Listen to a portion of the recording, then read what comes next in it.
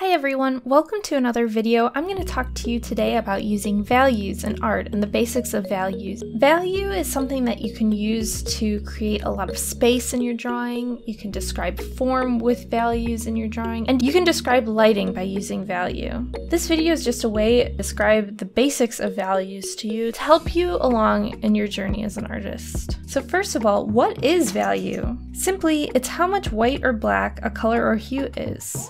It's usually depicted as a gradient or measured in a scale, showing light values, midtone values, and dark values. What is a value scale? A value scale is something that you can use to determine your darkest dark and your lightest light, and all of the midtones in between. So to make one of your own, determine your darkest dark and add it to one end of your scale.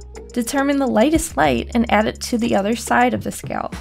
Between those two poles, find the value that is in between, and this will be your middle tone.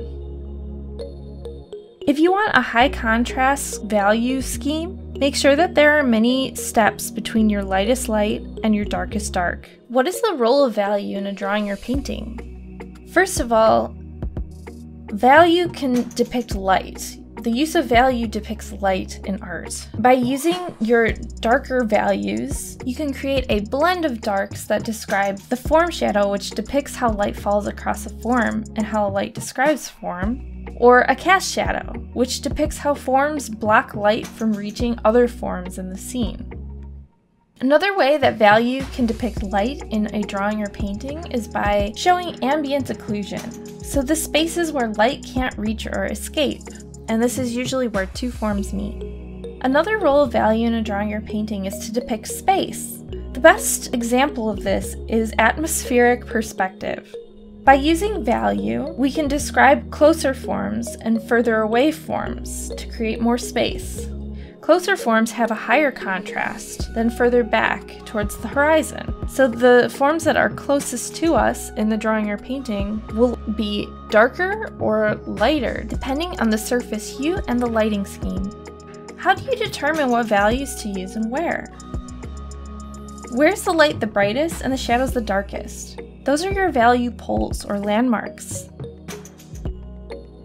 Squint to generalize chunks of value within your piece.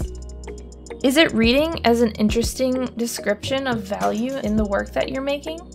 Does your eye move around the piece the way that you want it to? Zoom out to see the big picture values. Or if you're working traditionally, take a step back. Is there enough value contrast to clearly see the image from far away? Thank you so much for watching my video today. I really hope that you learned something about values and art from this video. If you did like it, please remember to click the like button, and if you want to see more videos like this in the future, make sure you're subscribed and hit the bell if you want notifications. Again, thank you so much for watching. I really appreciate it, and I'll see you in the next video. Bye!